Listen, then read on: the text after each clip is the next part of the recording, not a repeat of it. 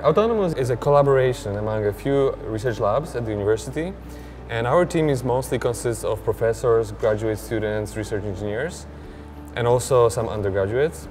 And our goal is to create a research platform where PhD and master students can evaluate the research and test it, on the road in real life.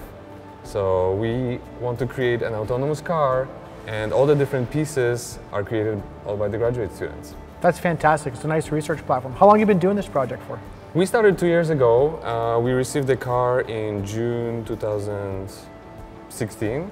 All it could do, you could just drive it with a joystick. So we built everything from scratch, all the way to the point where we can now drive this car on the public road.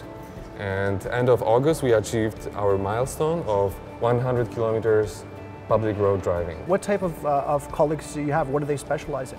So you've got a wide range, a set of expertise. What are the types of expertise that have contributed to this project?